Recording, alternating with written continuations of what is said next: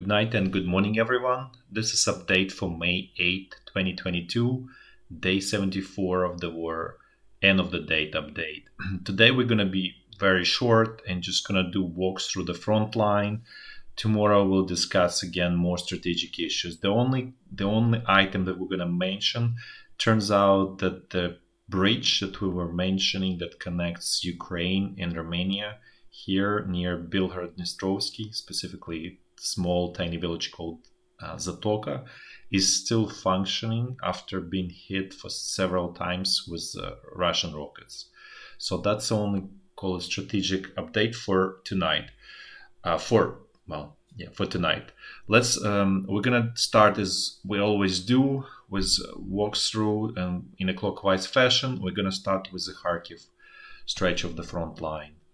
Things here are pretty much more or less stable, as after we discussed, Russian troops withdrew nearly to the border, state border between the two countries, leaving small buffer of, depending on the location, like some of it is as short as 2 kilometers, in some other areas up to 8 kilometers, 6 to 8 kilometers. We do think that eventually they will pull back to the Russian territory here. Now let's continue, go south. Let's look at the Izyum front line here. Situation is stable here. There's no different, no changes since yesterday and since several already, probably a week or so, or even probably more than that. So let's look at what's going on here on the Liman bridgehead, where the Russian troops are trying to to squeeze out Ukrainian forces. The main place where there was intense battle was this village called Dibrova here. So as you can see, Russian troops are trying to kind of like go and try to cut off Ukrainian defenders here in Liman from the connection to Ukrainian forces here. So basically the axis of attack is to fully capture Dibrova and then hit Stary Caravan, and in this way cut off Ukrainian troops here and effectively force their withdrawal or create a pocket. So so far there is intense fighting here. We'll see where it all goes. It's obviously understood by both sides importance of of this village, or and especially for Ukrainian side. Otherwise, there is no changes here on this front line.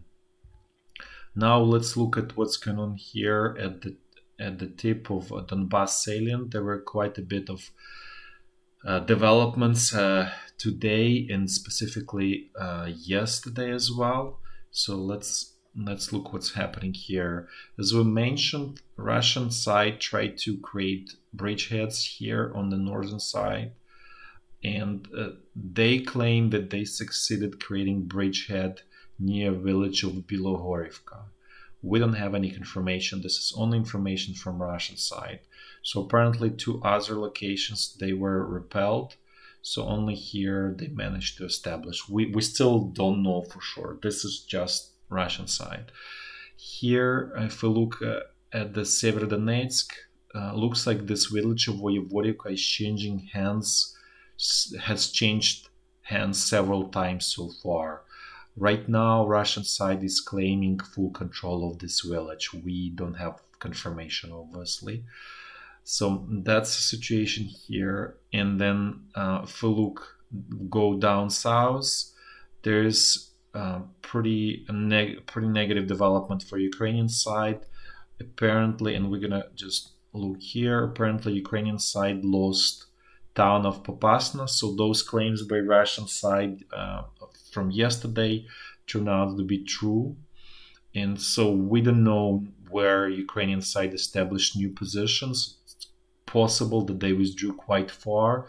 And the reason for that is that this road from town called Bakhmut, this one is the major road that feeds, and let's go back here.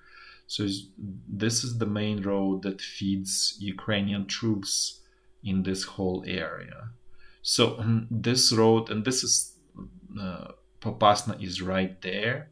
So at this point, this road is under artillery fire from the Russian side and quite an active fire. So obviously they understand the importance of this road and they try to make it as difficult as possible for Ukrainian side to supply troops in Severodonetsk, Lysychansk, and basically this whole, call it like Severodonetsk salient, right?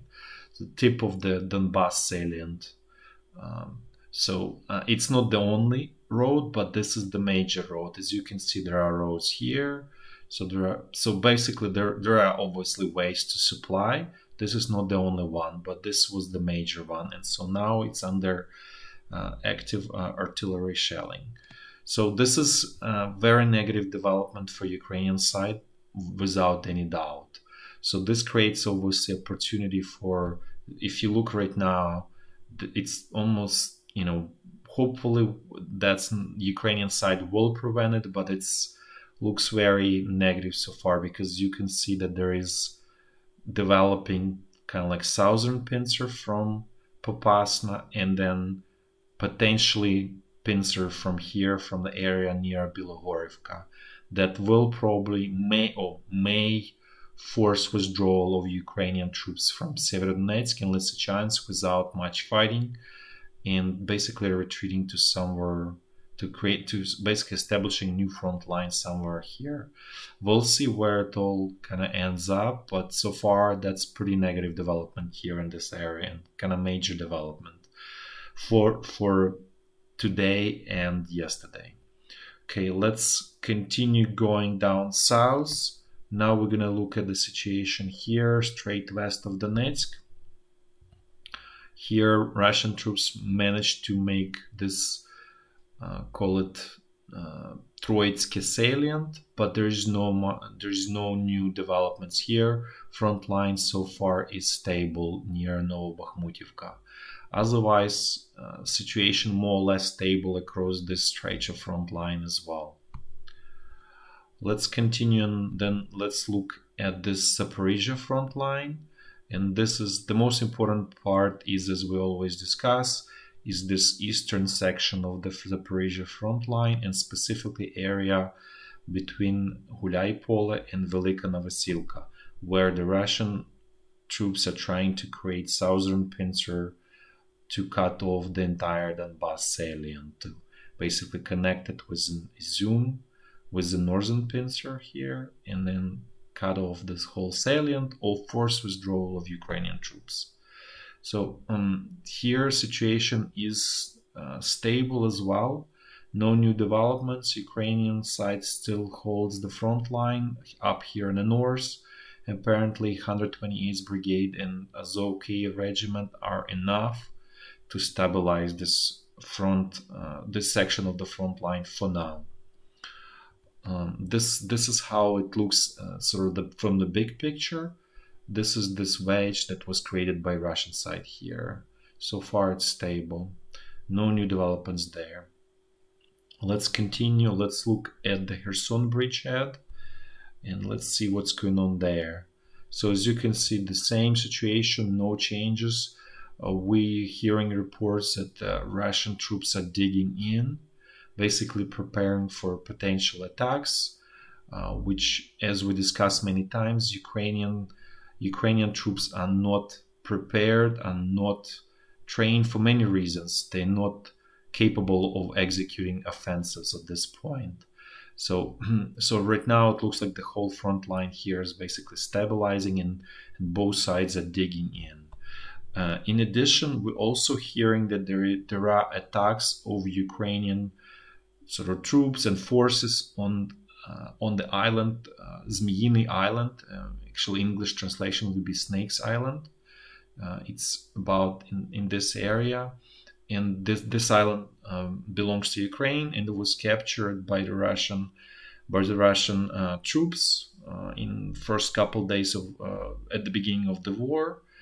And for whatever reason, Ukrainian side believes that this island is somehow of strategic importance, which we disagree. But and there are attacks by Ukrainian Air Force and UAVs, and apparently even they bring howitzers to actually this area near Zatoka to do shelling of the island. We really don't understand the logic behind that, because Russian Navy anyways blocks Ukrainian ports and they're not usable. So, capturing that island or recapturing it will not change anything, because Russian Navy still dominates Black Sea and this area of the Black Sea, and Ukraine doesn't have ability to change that situation in the immediate future. Okay, that's a very short update for today, for yesterday, I guess, at this point. Thanks for watching. Until tomorrow. Bye bye.